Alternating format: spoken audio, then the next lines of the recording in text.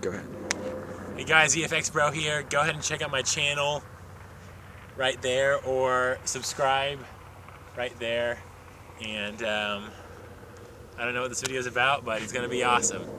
Hey guys, VFX Bro here, and this is a quick VFX breakdown on Final Cut King's Hunt for Pikachu video.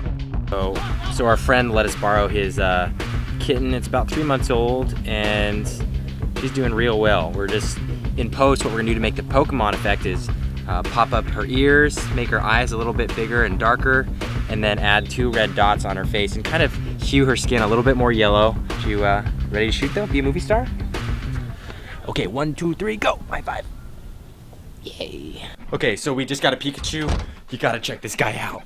Pikachu? Oh my gosh, come on, Pikachu! Oh, he just talked and you get Oh my gosh, dude, he just talked! Okay, here, hold the camera, I wanna hold him. Okay, so looking over some of the effects seen in this video, we started off by painting out the Pikachu's eyes and making them look as though they were full, more like the cartoon Pikachu you've probably seen. And we added the dark eyes with the reflections. We rotoscoped the Pikachu so that we could change the hue of Pikachu, make him more yellow, and then we added the ears and the red dots. We used footage of Zach saying Pikachu to help have a reference for when animating his mouth into the Pikachu. We did that all in After Effects. And then we had the Pokeball shot, of course, where we used Cinema 4D to first track the shot, and then we comped it in using shadows, reflections, and again we did some Cinema 4D and After Effects. We haven't seen anything yet. Dude, Pokeball! Pokeball! You see that? Dude, ah!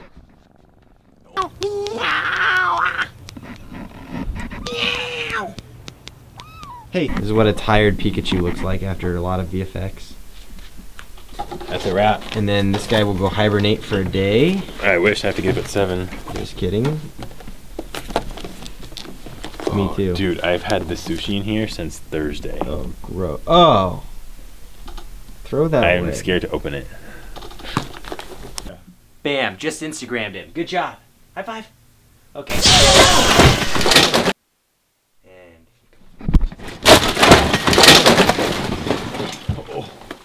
Oh my god. oh, turn it off. Turn it off, Aaron. Oh, and he's gone. Where is he? He's gone. So we're going to be posting detailed tutorials over the next several months.